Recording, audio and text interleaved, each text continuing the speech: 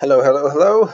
This is chapter 6 on thermochemistry, the very last chapter of the entire semester of your Shiloh Christian chemistry career. And so let's get into it. So we've talked a lot about chemical reactions. We know that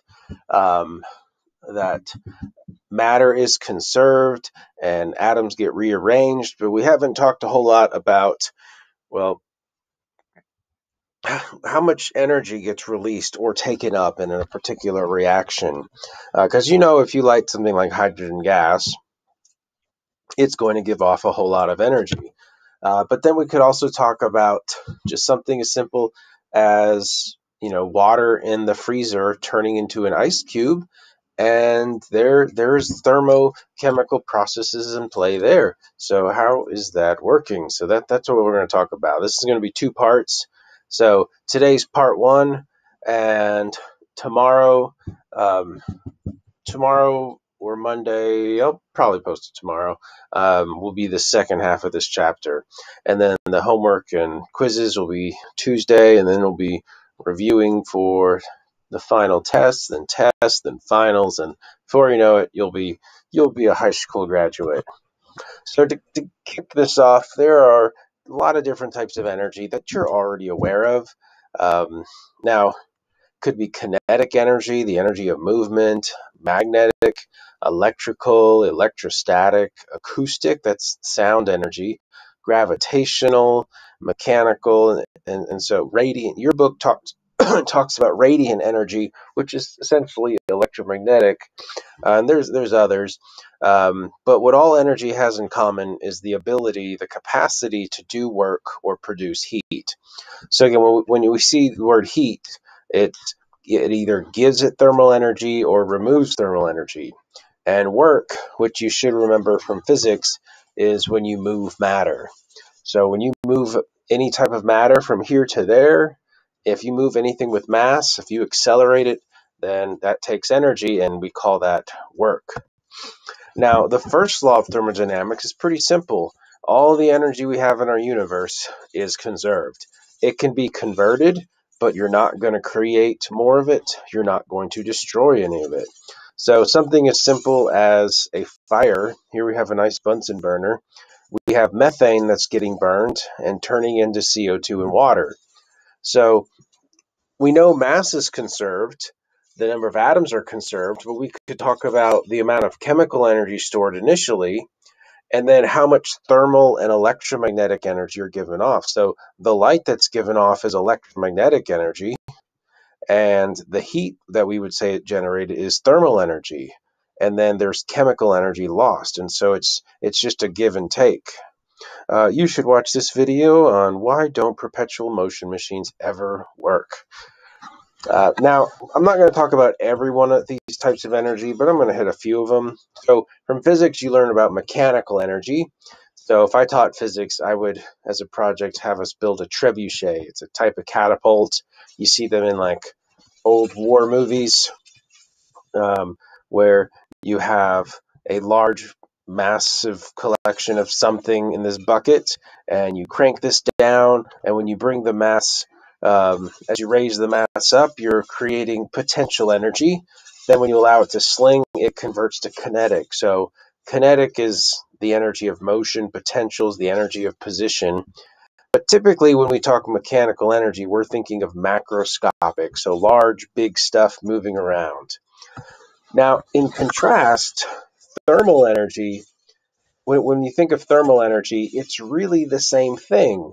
It's the sum of kinetic energy, just like what we said up here, but it's associated with small random motion of atoms and molecules. So if something's cold, it has less thermal energy. If something is warm, it has more thermal energy. But overall, they're really the same thing, whether we're looking at large collections of atoms moving together, or whether it's just causing individual particles to vibrate or move around more. So both of these are highly related. It's technically just a matter of what we're referring to, whether it's a big object or a chemical object. So thermal energy is thinking more of the movement of particles. Um, we have electromagnetic, which again in your book it calls it radiant, as in like it radiates from the sun, radiation. We've talked about this before. All of chapter 7 covered this in a lot of detail, so I'm not going to spend a whole lot of time there. So, moving on. What we do care about in this chapter is chemical energy. Now, chemical energy is sort of like potential energy. So, if you lift up something up high and you say you store up potential energy, here, chemical energy is stored within the bonds, and what we mean by that is when bonds break to form new bonds, there's going to be a net difference in energy, and it could either give off energy or take in energy, but it's the breaking. So anytime a chemical reaction happens, as bonds are broken and new bonds are formed, it's going to either take or release certain amounts of energy. And not all chemical energy is the same. Again, we have whether we're talking about covalent bonds or breaking ionic or intermolecular, there's a whole lot of variation there. But again, we'll look at this one in a lot more detail. Now, similar to this, at least because it's at the atomic level, we have nuclear energy. So we've already covered a whole chapter on this. This is where we see energy is conserved, but mass is not. And we use the energy to mass equivalence, E equals mc squared. And so this is when we actually have the nucleus changing its identity. There is a mass defect where there's a mass energy conversion. But besides mentioning this again, we're going to spend most of our time up here looking at chemical. So what we're interested in is when chemical reactions result in thermochemical changes, which is the heat change that can happen in a chemical process. Now, when we use the word heat, in this chapter, we want to make sure we're using it appropriately. Now, the inappropriate use is to use it as a noun, like you possess. If you pick up something that's hot, you might say it has a whole lot of heat, but that's technically not true. Heat is the transfer of thermal energy. So heat is a verb. So if you touch something hot and you burn yourself, there is a heat transfer, and the heat transfer is from the skillet to your hand. But if you touch something cold, if you pick up an ice cube, there is also heat. Now, you don't think of ice having heat, but there's thermal energy coming from your hand to the ice cube. That's why it feels cold. And so we would call that heat. So anytime there's two substances at different temperatures, there's going to be heat when they interact. It's not in the notes, but technically the zeroth law of thermochemistry summarizes this. It says that if you have um, I can't remember how it's worded. If you have two systems in equilibrium with another system, then all systems are going to be in a temperature equilibrium, meaning they'll all eventually reach the same temperature. So thermal energy transfers from higher to lower temperatures. So it's evening out the thermal energy. Again, when we talk about temperature, it's a relative measurement of thermal energy. So we've already said that gases at higher temperature, they're moving faster, so they have greater thermal energy. Now, they are not equal, but again, there's a correlation. So higher temperature, higher thermal energy. Oh, and you should watch this video about, hey, there's no such thing as cold. And it talks more about, again, when you think about, it's like you've probably heard, like, is there such a thing as darkness? Well, it's really just the absence of light. In the same way, when we talk about cold is not a thing. It's the absence of heat or the absence of thermal energy. In this chapter, we're going to be referencing a system, and that's because normally we have a nice beaker or flask, and all of the matter stays in there, and that's all we care about. But we're interested in energy that can be released or released or taken in, and because we want to know how much thermal energy is present or is not changes, then we have to make sure we know what our system is. So our system is what we care about. And the surroundings is every other part of the universe that could exchange either mass or energy. So throughout this semester, we've usually dealt with an open system where both mass and energy could be exchanged. Now, normally the mass was not changed because we would try to keep it. We would have a lid, or maybe we weighed the difference of what of vapors that did leave. Um, we could also have a closed system where, again, it's we close it off so no matter can be exchanged. In this chapter, we'll talk about some isolated systems. And what we do by that is we don't want anything to exchange. We want to make sure all the energy that was present in this system stays in that system. And so when we get to calorimetry, which will be in the next video, we'll talk about isolated systems. Now, here's two words you probably already know, but we can generalize every reaction as being either exothermic or endothermic, where exo means to exit, and thermic as in thermal energy. This is any process that gives off thermal energy to the surroundings. And what's notable about them is they feel hot to the touch. So when you think of fire, like the combustion of hydrogen, it's hot. Now, the reason it's hot is it's giving away energy. So here are those reactants, hydrogen and oxygen, and they are, upon bonding, they are going to the lower energy state. Again, we talked in the last chapter 9:10, when things bond, it's because they go to a lower energy state. Well, how do they do that? They give the energy away to the surroundings. So here we have hydrogen and oxygen making water, releasing energy. But in a similar note, or actually dissimilar, when you put water in the freezer and it turns to ice, you don't think of that as hot, but it has to release energy. So a refrigerator, a freezer, what they're really doing is pumping out thermal energy to the outside. They can't just eliminate that energy, but if you ever went to the back, usually bottom of a refrigerator or freezer, it's going to be hot because that thermal energy has to go somewhere, and so it's pumping it out of that rectangular prism. Now, other processes have to be then endothermic, where they take in energy. Now, if you hold on to an ice cube, it's going to feel cold. And that's because you're imparting energy. And so water was going from a solid to a liquid.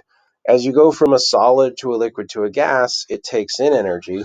That is an endothermic process. If you've ever used an instant ice pack, it's a two compartment uh, thing that has ammonium nitrate in one and water in the other. And what you do is you squeeze it to break the internal barrier and shake it up. And all it's doing is dissolving ammonium nitrate in water. And the dissolution, so as it dissolves, it has to take in energy. So it's taking it up to a higher energy state, and that is makes it an endothermic process. So since it has to take it from the surroundings, it feels cold to the touch.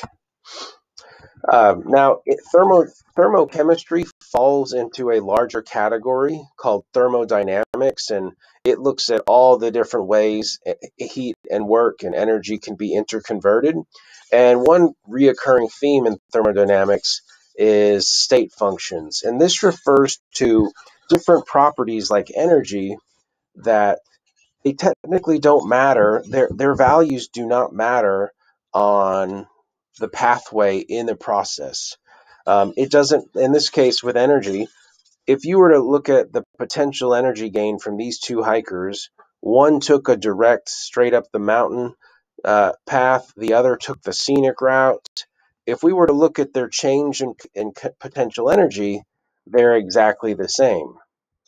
Um, all that matters is where they start and where they ended. The path is completely non-relevant here. So this is what's known as a state function. In the same way, we can then talk about the internal energy of our system. So U represents internal energy. So the change in the internal energy is the final minus initial. So we don't care about all the stuff that happened in between. All we care about is the initial state and the final state. And then if we want to rewrite the first law of thermodynamics, we said any change in our system and energy has to be equal to the negative magnitude of our surroundings. So if our system gained 52 kilojoules, it's because our surroundings lost 52 kilojoules.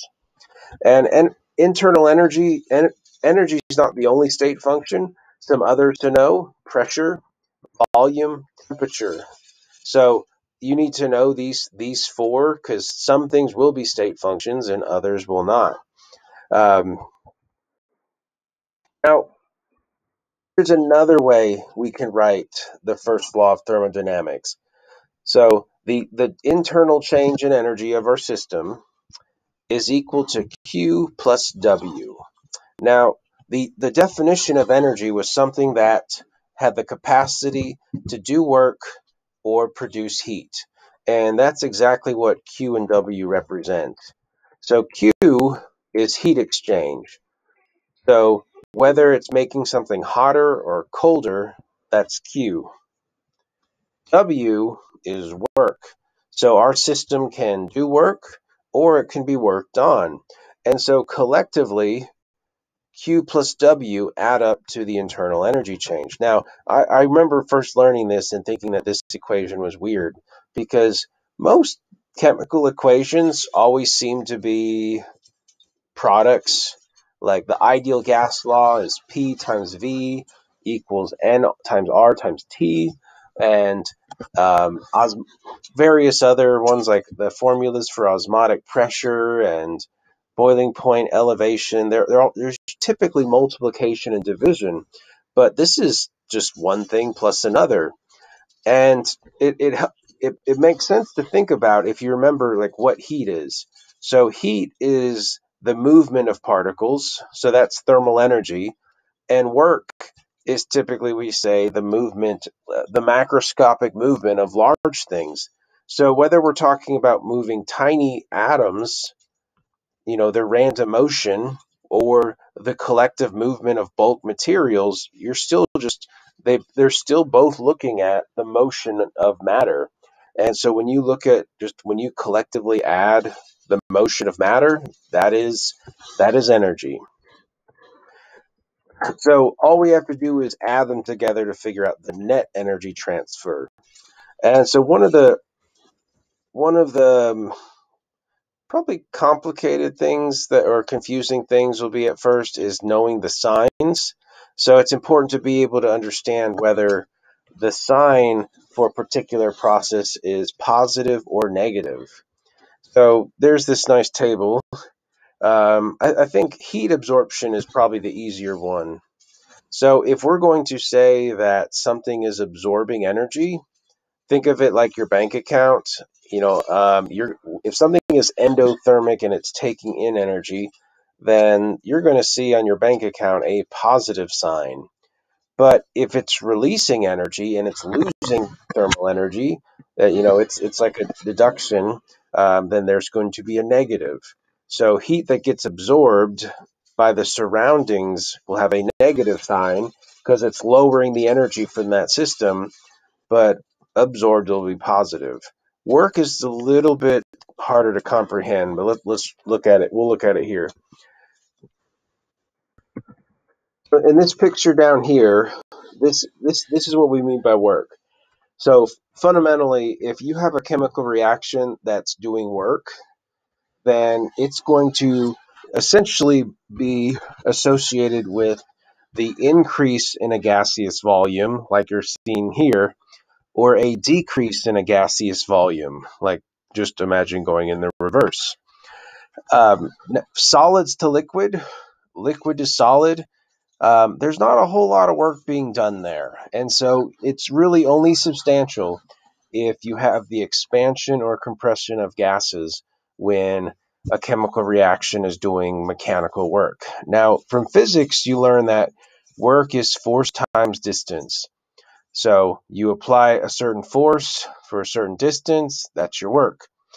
But what we want to do is look at, well, how can we relate this to delta V?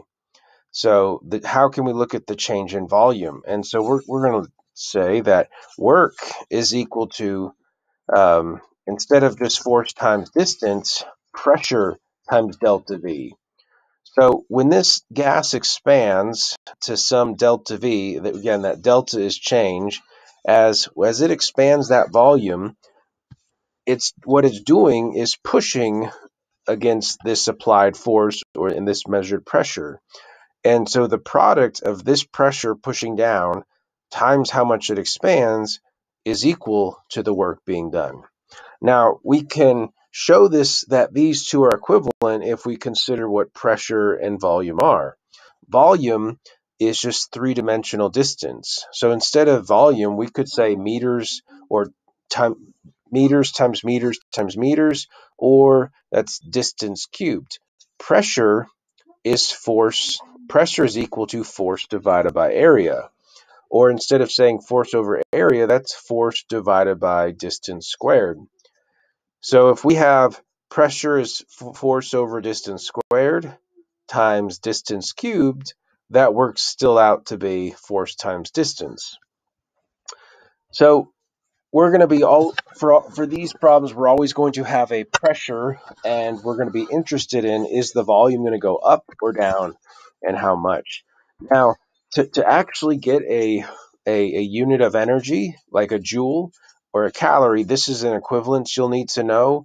You won't have to memorize it. Like, it'll be given on quizzes and tests, but you need to know to like come back and reference it. So for every liter pushing against an atmosphere of pressure, that takes 101 joules worth of energy. So if it's 2 liters pushing against 1 atmosphere, that's 202 joules of energy. Or if it's 1 liter pushing against, if it's expanding 1 liter against 2 atmospheres, that's also 202 joules of energy.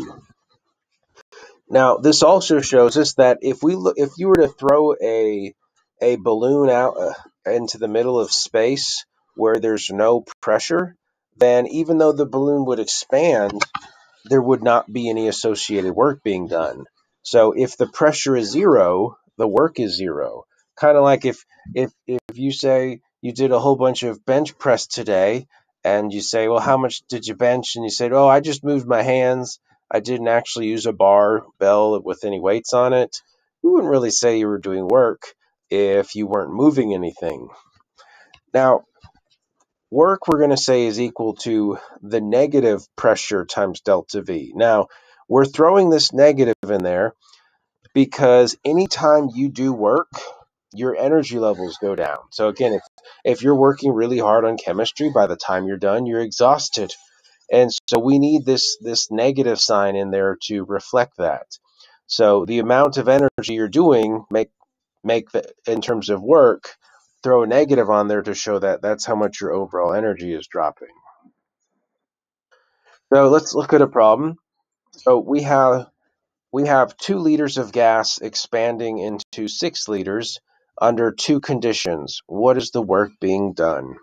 So in the first one, it says it's expanding against a vacuum, which means there's no gases around it. And so, as we've already said, then if the pressure is zero, it doesn't matter what the delta V is, there's no work being done. But for B, we're expanding against 1.2 atmospheres. So negative 1.2 times 4 liters, so it's always final minus initial, gives us negative 4.8 liter atmospheres. And if we then want to put that in terms of energy, which we do, we're going to use this equivalence that every liter atmosphere takes 101 joules. So that's 490 joules of energy used. And so that's our system will have gone down negative 490 joules. So it has a negative sign.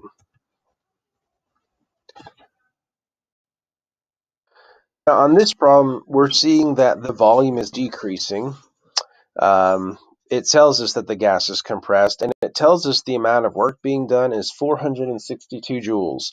It also says associated with this is a heat transfer of 128 joules from the gas to the surroundings. What is the overall energy change? Now, this question can be tricky because if we already go ahead and say that internal energy is just the sum of these two, you might be tempted to just add these together and say you're done.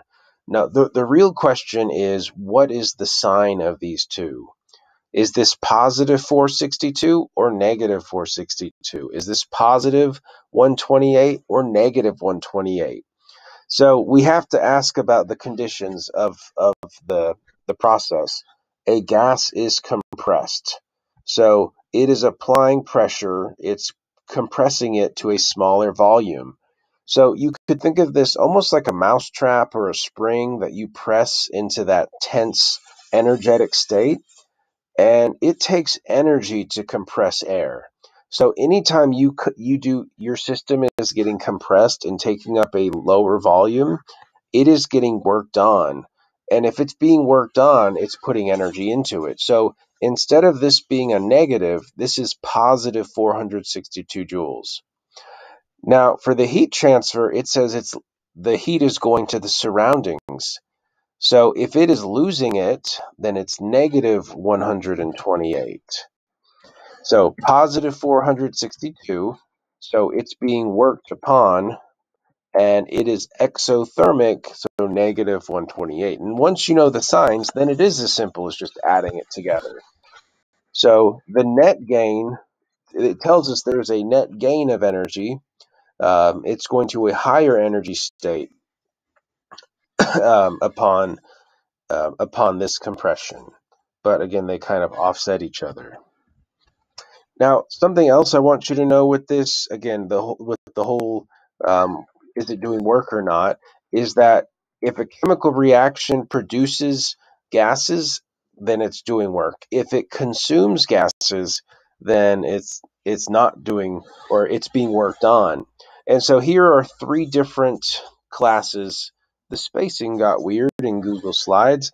Either way, on the top we have 2 molecules of ammonia make 4 moles of gaseous products. Here we have TNT making nitrogen, hydrogen, carbon monoxide, carbon. And what they both have in common is there's an increase in moles of gas, positive 2, positive 20. Now, because they're both increasing the moles of gas from reactants to products, we can say work is being performed by the system, and the sign of the work is going to be negative. So again, they're doing work.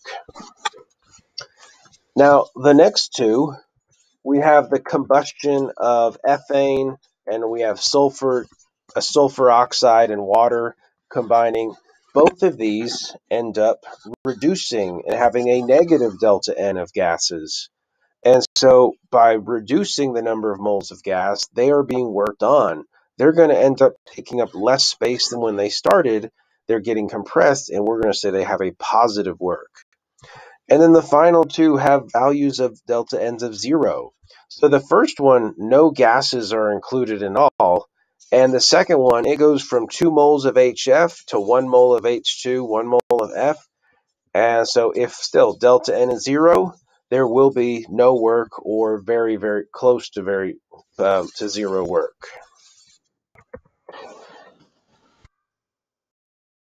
Enthalpy is a word we're going to use that stands for heat.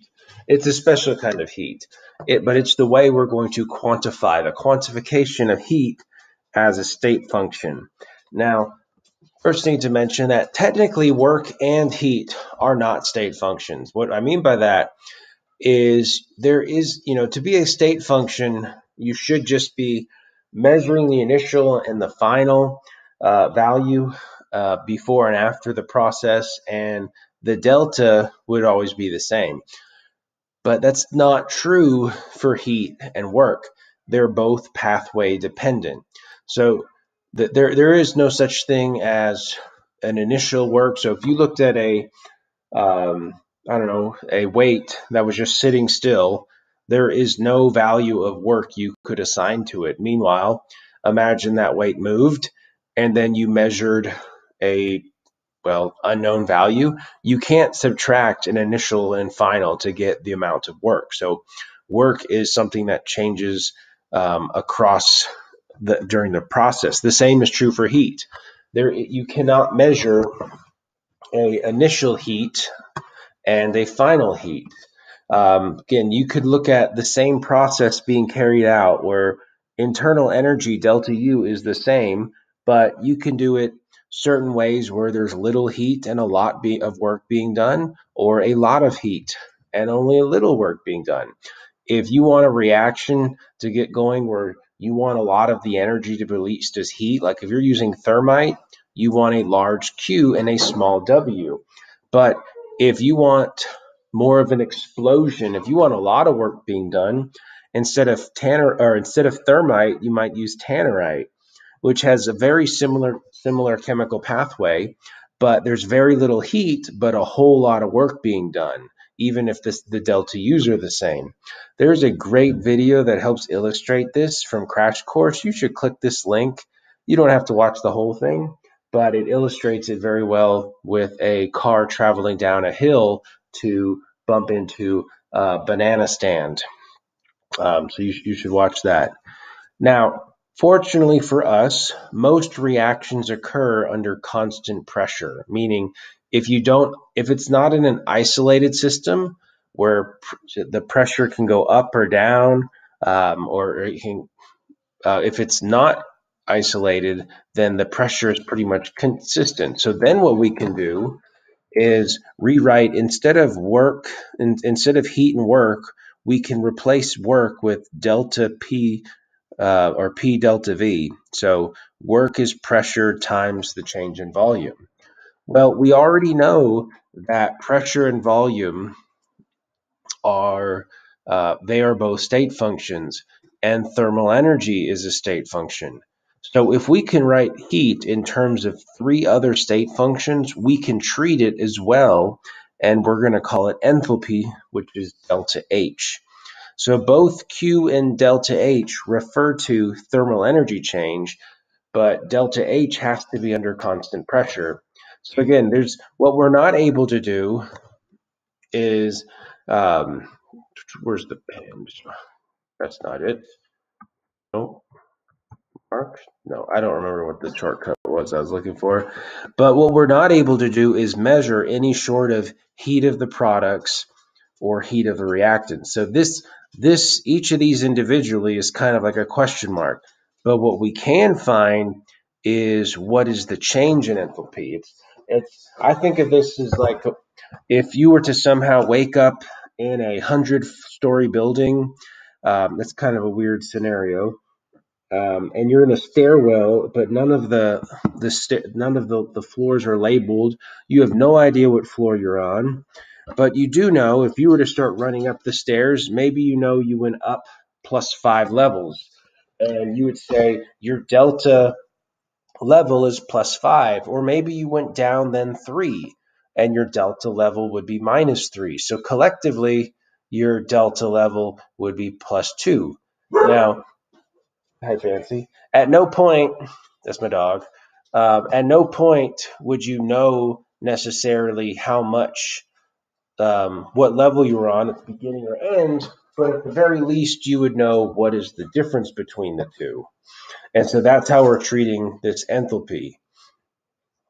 So if we look at the exothermic combustion of, the exothermic combustion of methane, we can see a value of negative 890 kilojoules per mole. So a negative enthalpy is exothermic, whereas when ice freezes, melts to a liquid, it has a positive value. It's absorbing 6 kilojoules of energy per mole.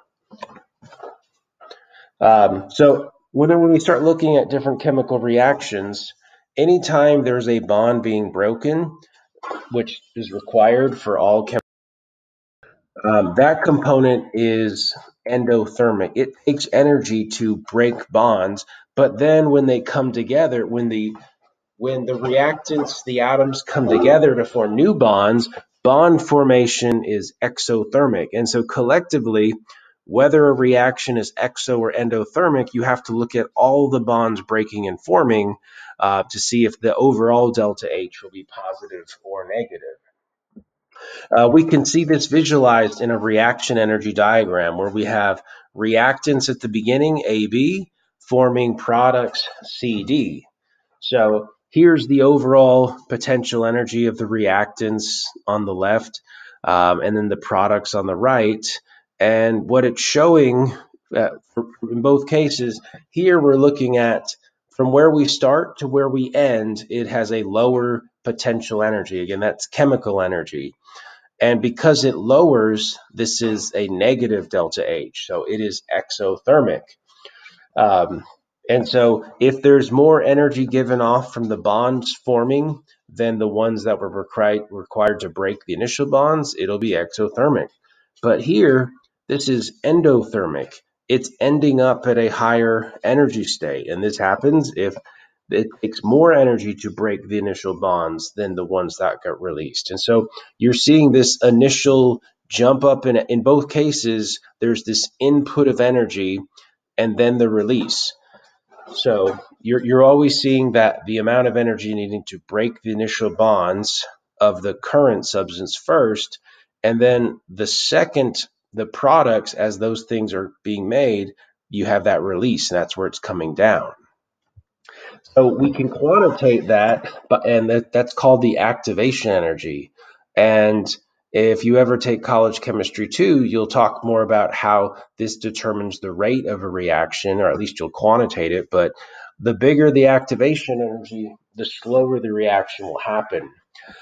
It's also the reason why you could fill the room with methane and it already has oxygen. And we know methane and oxygen burn, but without a spark, you're not going to get a big kaboom.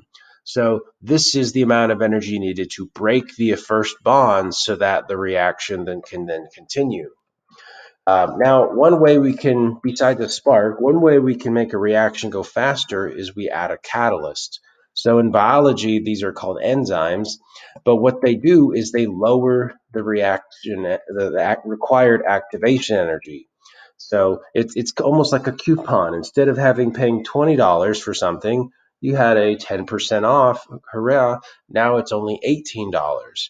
So catalysts, they're not actually part of the reaction. They're just kind of like a helper. They don't get consumed, but they lower the activation energy.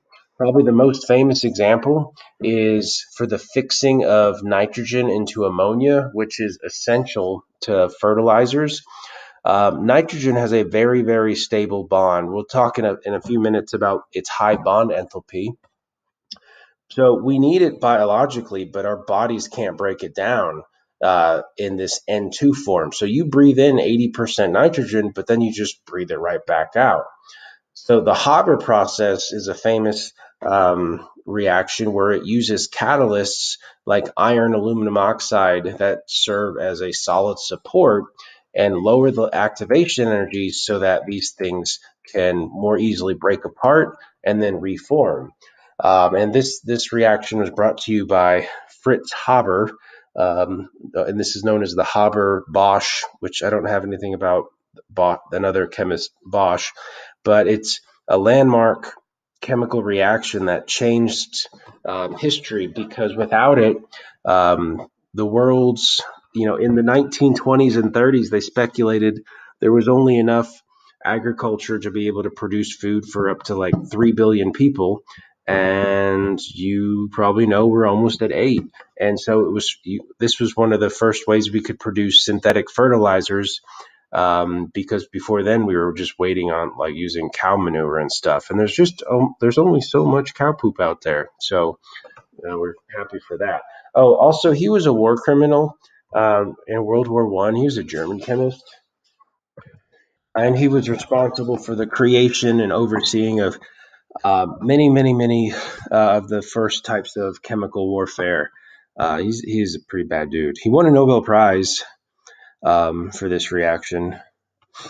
Okay, bond enthalpy. I mentioned this just a moment ago, but bond enthalpy is a way we can, one way we can calculate the overall enthalpy of a reaction, and it looks at the individual stability of every single bond that has to get broken and every single bond that then gets formed.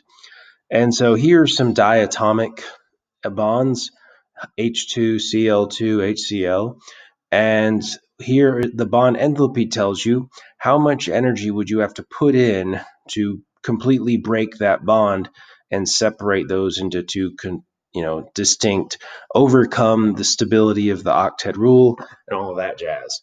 So we have 436 kilojoules, 247, and we can see that this value goes down. Now we actually talked about this back in chapter 9, and we said it's because as you go from hydrogen to chlorine, chlorine is a bigger atom, and the bigger the atom, the longer the bond length, the weaker the bond. So since hydrogen is smaller, it has a shorter bond and a stronger bond. And so that means we would expect HCl to be between them, which they are. And then here's oxygen. Oxygen it's bigger than hydrogen, but it has a double bond. So going from single to double, that increases. And then nitrogen has a very, very strong triple bond. So as the bond order goes up, it's more and more stable. Oh, and then I guess here's where I was going to include that. So we see bond enthalpies go up from single to double to triple. Now, for polyatomic molecules, we have to use average values. So the ones in red are the ones that you can directly measure because there's only one way to have HBr and NN and OO. But something like HN, depending on what the other things that are bonded to the nitrogen, could slightly change this bond enthalpy. And that's true for all these ones in black. So these are average bond enthalpies based on all the different ways you might find them. And so for water, if we were to say, well, what's the bond enthalpy for hydrogen and oxygen? When you take off the first hydrogen, 500 kilojoules is required, but to take off the second, it's only 427. So again, these are not the same, but the average of them is 464, which is what you're seeing in this table over here. So this can be used to predict the overall heat or enthalpy of reaction. So think of all of the reactants. We go to this table and we add up all the bond enthalpies of every single bond that has to get broken. And then we think about them getting, and so here we're seeing, reactants going to the atoms. So that is energy that has to go in, but then we look at them being formed. And so as products are being formed, these are the same values are negative. We think of them as being that much energy being released. And so collectively, we look at the total energy that has to be put in minus the total energy that gets released. And if you're not familiar with this symbol, that's sigma, and it's the sum. So the sum of all the bond enthalpies of the reactants minus the sum of all the bond enthalpies of products. And so if more energy is required to break bonds, then it'll be endothermic. If more energy gets released, then it will be exothermic. And so let's try that with water. So we're going to estimate the enthalpy change. So most of this is just looking stuff up in tables. So if you go and look up hydrogen, it has a bond enthalpy of 436. However, there is 2 of them because of that coefficient. So the total energy to break up 2H2 into 4 atoms is 870 kilojoules.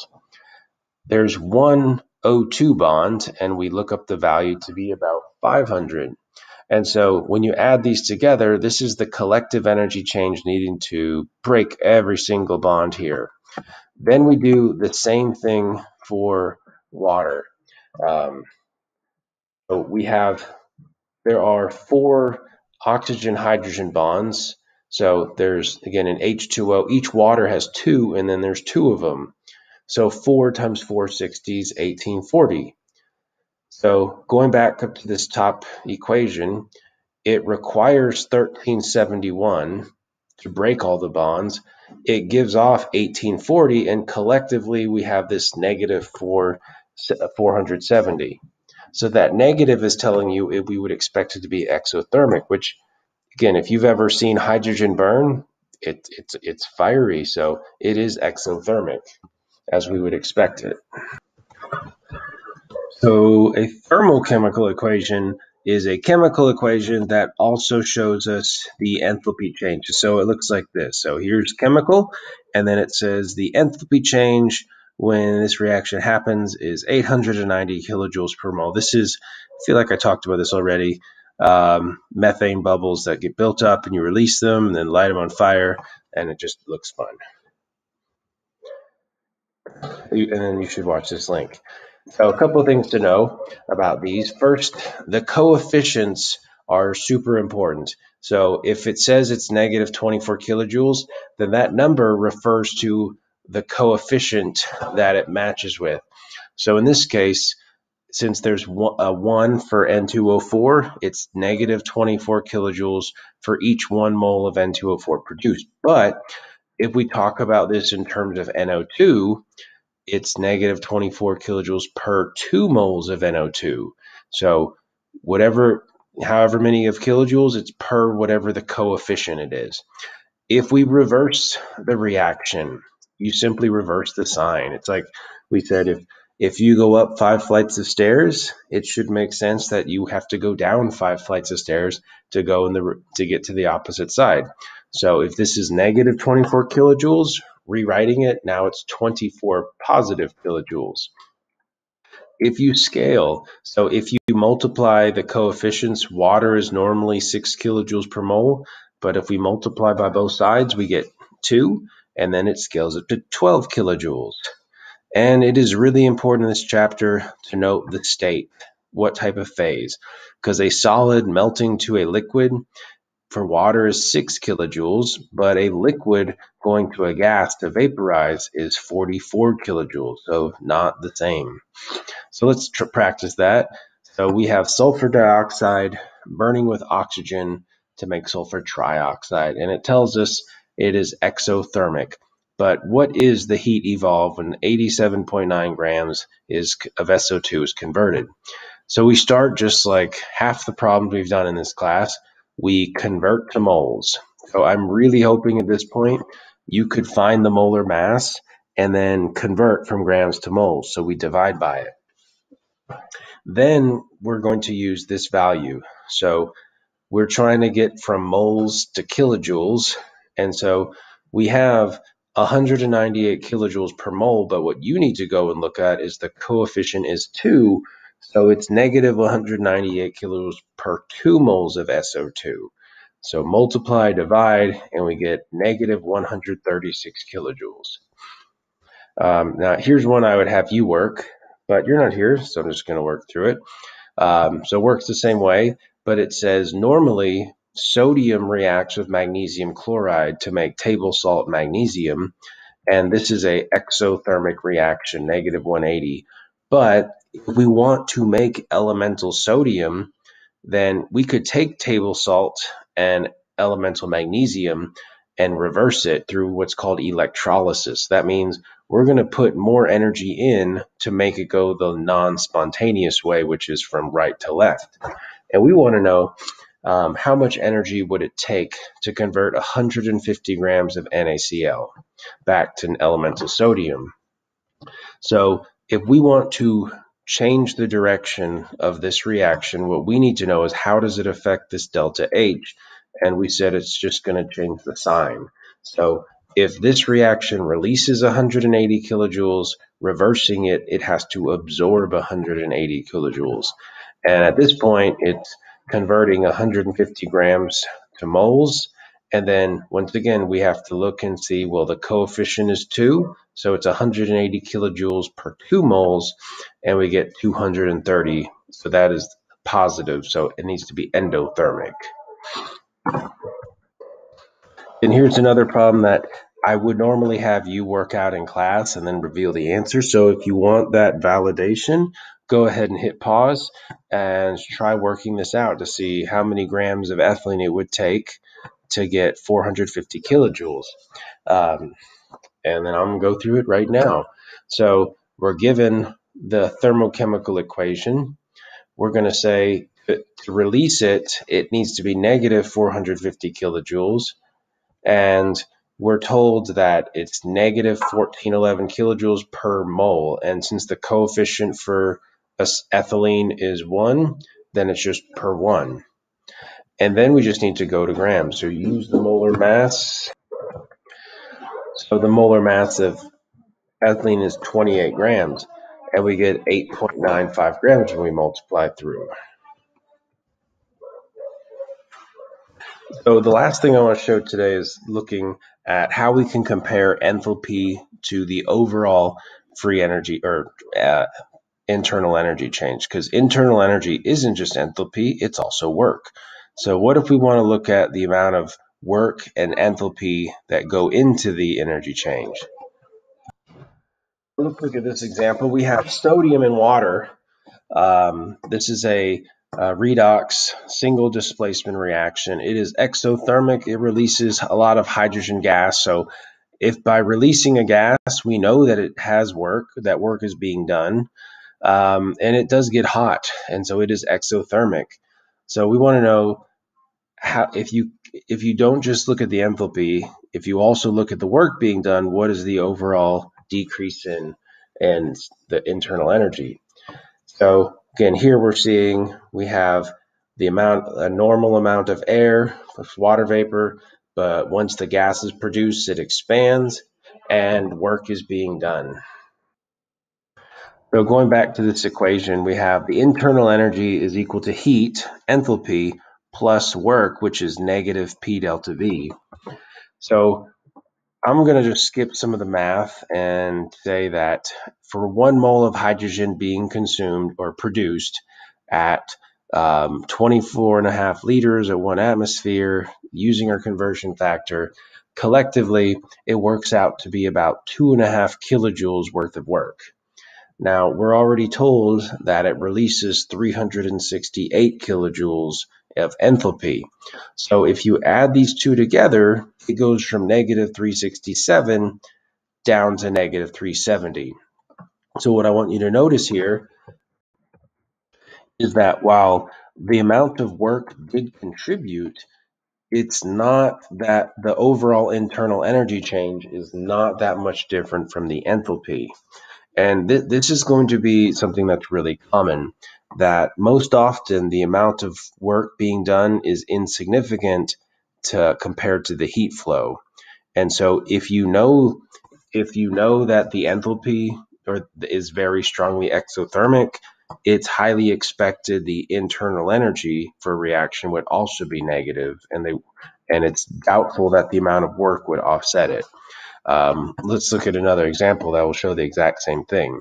So here's carbon monoxide reacting with oxygen to get CO2, exothermic. Now, and we have this equation again. We're given delta H is negative 566, and by looking at this reaction, we can see there is 3 moles of gas going down to 2 moles of gas. That means this system is going to be worked on because the volume would decrease. Now, we can show that with this P delta V, but in the last chapter, we had an equation for the ideal gas law, and it was PV equals nRT. And so if we're looking at how many moles of gas change, we can substitute nRT to say, well, delta N is -1. It's going down by 1 mole of gas. So our system's being worked on. And so when we plug in all the appropriate constants and temperatures, we convert to joules from kilojoules, temperatures in Kelvin, then we see that instead of negative 566, it's negative 563, which again, the amount of work is very, very insignificant compared to the heat. So negative 566 to only about 3 kilojoules of work being done. Okay, with that, I'm going to leave you. This is the last practice problem, and so instead of going through it right now, I'm going to leave it to you to try to do it, and I will start the next video going over it. So have a good